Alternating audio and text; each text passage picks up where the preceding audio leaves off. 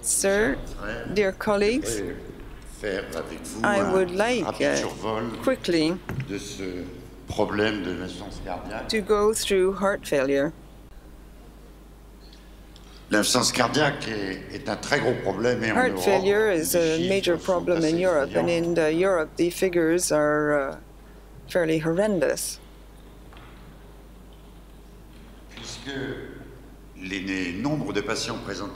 The number of patients with heart failure number in the millions, and 40% of patients with severe heart failure will die within 1 year after their first hospitalization. That clearly shows that heart failure is a very serious problem. In terms of heart failure, throughout my professional life, I've been working at Henri Mondor Hospital. For the past 40 years, we've been trying to find solutions to heart failure. We've tried to imagine new operating techniques for acute infarction, and we've tried also to use new technologies for circulatory support. We were one of the first at the beginning of the 70s to use peripheral systems, membrane-based systems, and over time we've used complete artificial hearts, CardioWest, Novacord. In fact, we proved for the first time in the world that a patient could live outside a hospital with a Novacord type device under very good conditions, and for many years. More recently, we were amongst the pioneers in the use of ECMO. So, we have 40 years' experience. We have witnessed a huge change in the situation, a major paradigm shift. Cardiac failure was a contraindication for surgery in the 70s, but now heart failure is an indication for cardiac surgery. In fact, it's fair to say that cardiac surgery can involve repair or replacement. In terms of repair, I refer to the 3 R's.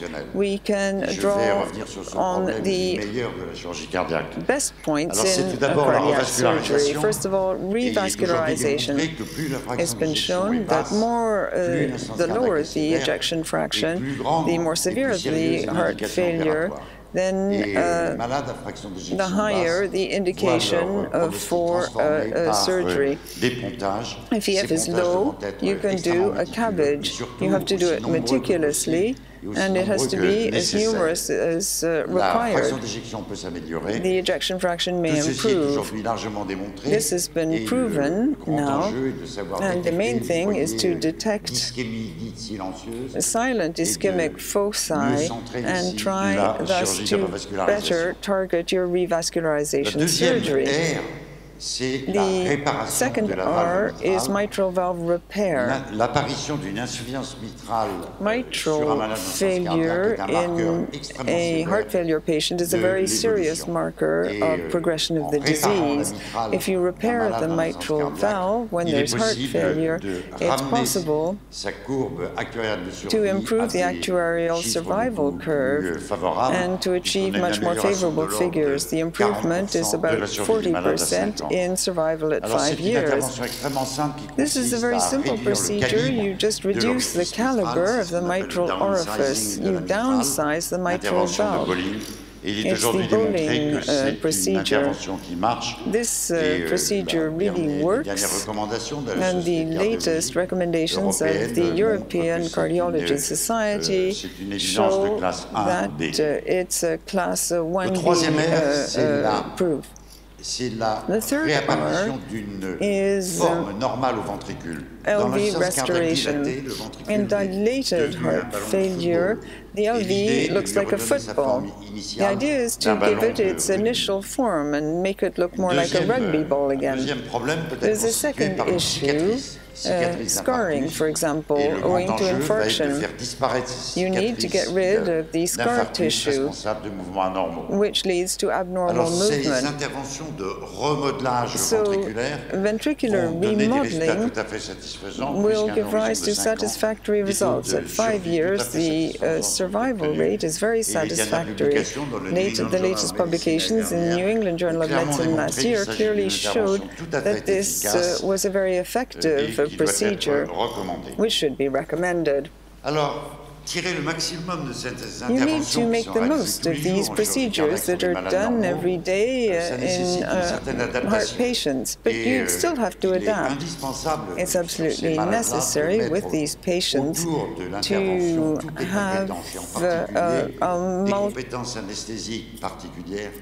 multifunctional team. You need to ensure that post-op care is of optimal quality thanks to this very comprehensive team. You need to have a fully integrated unit. You need to have a multidisciplinary team at the patient's bedside. Of course, all this comprises certain limits.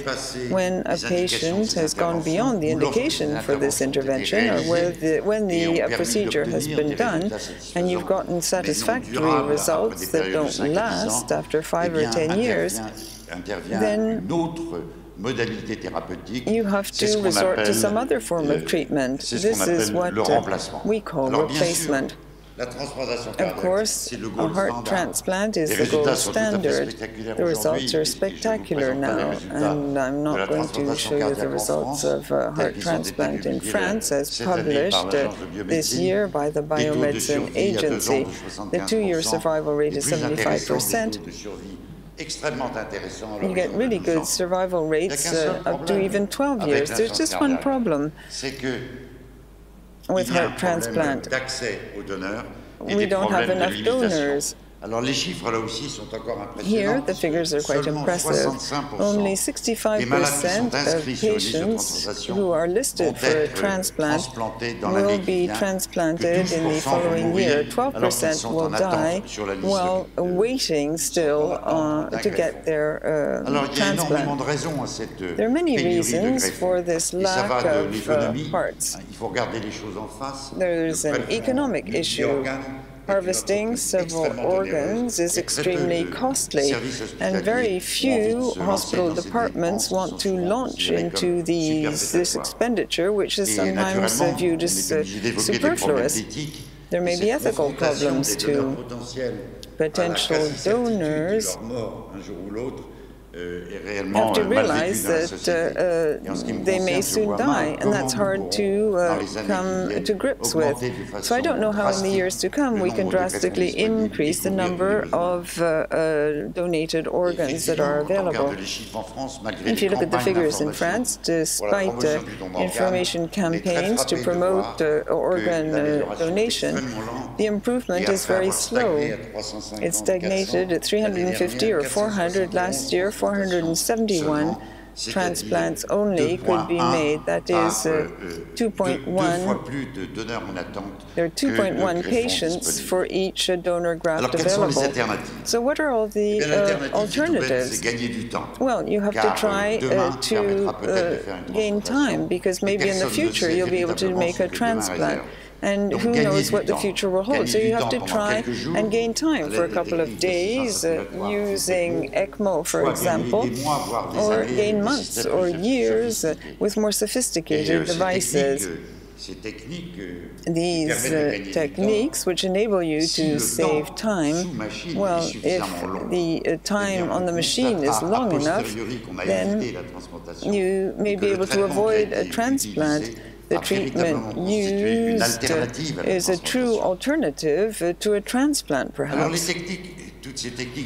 All these techniques are what we call ventricular assistance. It's very simple. You have a pump, and the pump pumps the blood in the left ventricle through a cannula, which is usually introduced in the apex or through a cavity, and it's pushed back into the aorta through a long pipe, so to speak. The heart doesn't have to do the mechanical work because it doesn't have to do anything. It's the pump that takes over. The results at the beginning were fairly poor. Here you can see the actuarial survival curves. Right at the bottom you have medical treatment. All the patients died after 18 months. The first curve is the situation about 10 years ago, but now look what is happening. Currently, in the upper curves, you can see the survival rate is acceptable, and above all, these rates are similar to the rate after a heart transplant at 2 years. There's no difference in the survival between patients who got a donated organ and patients with an LAD. This is huge progress. It was obtained thanks to 20 years' experience, and it's due to better selection of candidates, patients in other words, better patient management, but above all, better devices. When you look at what's happening today, you can see that there are over 50,000 patients in the world who have benefited from these techniques. As I speak to you, there are over 5,000 patients who've been using these pumps for over a year, and they live a normal life back at home. Most of these patients are in the U.S. In the U.S., there are 17 cases per million inhabitants, 19 cases rather, in Germany 9 cases per million, and in France under 2 per million inhabitants. So one can wonder why there is such a huge difference in access to these very effective treatments between the various countries. It's not just a problem of reimbursement. Maybe there are some ethical considerations. But these patients live a normal life. Here's one of my patients who was operated on at the age of 72. 1 year later, he is leading a normal life for a 73-year-old patient. He's watering, he goes and waters his lettuces every day. And the patient died finally at the age of 80. And that's a very normal age. These VADs at the beginning were very big and bulky. This is the Novacord pump I used in 1993. They've become ever smaller, and now they're really tiny. So I think I'm justified in saying that small is really beautiful. A completely different strategy. Here we have an artificial heart. An artificial heart is the holy grail. It has been for about the past 40 years. Professor Carpentier convinced Lagardère to set up a joint venture with EADS that makes Airbuses. A lot of public funds were used, state funds, and he built a machine with 2 ventricles. You insert it like a heart graft, you replace the normal heart, the 2 ventricles, and it runs on electricity. The source of electricity is outside the body, so the patient is linked to a cable. The volume is 750 millimeters, the weight is 950 grams, power consumption is quite high, 25 times greater than a VAD. So it's a really big pump, which is only suitable for a small number of patients. It's a really big system, and above all, it's a huge operation. So you can see in heart failure management there are 2 strategies. One calls on ever smaller pumps. There are a lot of clever things when it comes to pharmacology, surgery, and circulatory science. And then you have a big tank-like system where you remove the heart and replace it with a bulky prosthesis. Of course, the future will tell. But what we can note is that the feasibility study, when it comes to using CARMAT, which was carried out in France over the last 3 years, comprised 4 patients. The 4 patients died, and what's more disquieting is that 2 of the 4 patients died of problems linked to the functioning of the pump itself. So one can be a bit worried because the system is very complex and it's hard to keep control of these sophisticated technologies. But let's remain optimistic. The study which recently began, a new mat was implanted a few months ago, and we hope there will be more to come. So, dear colleagues, dear friends, what's the take-home message? It's very simple. Cardiac failure is not the end of life. Cardiac failure is a surgical problem. It's a new surgical problem.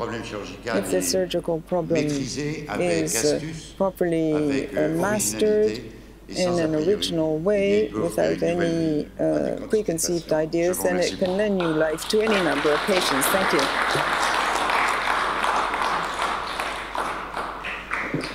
Thank you, Professor Loisance. I fully agree with you that cardiac failure is a big challenge, not in France or India, but it is a global problem. And we need to exhaust all other measures of the treatment, like even if it is medical management or insertion of the AICD or resynchronous therapy, before we embark upon the ultimate, that is cardiac transplantation or the VAD device. Of course, the donor shortage is always there. Hopefully in future, maybe either we have got the artificial heart or with the allogeneic stem cell technology, maybe we'll be able to grow the heart in a lab and then use it from patients' own stem cells so that the problem of the immunosuppressants and rejection will not be there. Thank you. It was a very nice experience. And we have also embarked upon this program of the heart transplantation as well as the VAD therapy. May I have some questions from the floor, please? Any questions from the floor? Yes, Dr. Ambujra.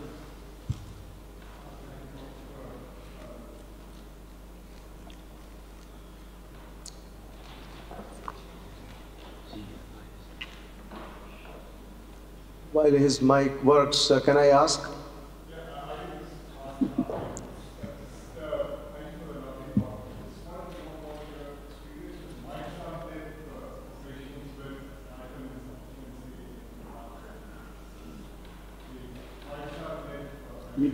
For the repair of the mitral regurgitation. Oh, mitral regurgitation. Yeah, it's a quite interesting approach.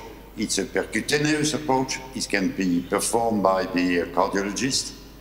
It's extremely safe, and it actually permits to minimize the role of mitral regurgitation in the course of the cardiac failure. So there is a room for this kind of innovation. May I make a comment on your comment? Sometimes when I'm traveling in Asia, in China or in India, I'm wondering about the need to develop a cardiac transplant program. I'm not sure that you need to invest in this in fact, we are almost going to have the MOU on that also. That will be one of the subjects there. Yeah. So you skip one problem and you use the other techniques. That's right. Thank you. Yeah, I just wanted to ask, how do we deal with the cost of VAD, left ventricular assist device? And in India, as I mentioned, that cadaveric transplant program is not as frequent as we would want. Over the last 20 years or so, we have just performed at All India Institute 50 cardiac transplants, which is too few and far. And the same situation exists in the rest of the country, that we are doing 50 to 60 cardiac transplant a year or even less than that. And left ventricular assist device is hugely expensive, and it is out of reach of most patients actually. Now, actually, I'm sorry to say that I have a different opinion. If you accept the concept of left ventricular assist, and if you invest in new technologies, then you may end up with a very low-cost system. And the demonstration is being made now in China. In China, the Shenyang Heart is a very low-cost left ventricular assist device, and it's going to be available very soon for so the... that's a good news. Very good news. Thank you. Oui, moi je félicite Daniel Loisance de cet exposé qui démontre parfaitement qu'on peut améliorer, augmenter la survie des insuffisants cardiaques sévères. Et il y a une étude, très belle étude qui a été rapportée au dernier congrès de la CCE en avril 2016 qui montre que les malades infarctés avec une très grande insuffisance cardiaque, les pontages multiple cabbage can give them a much better life expectancy.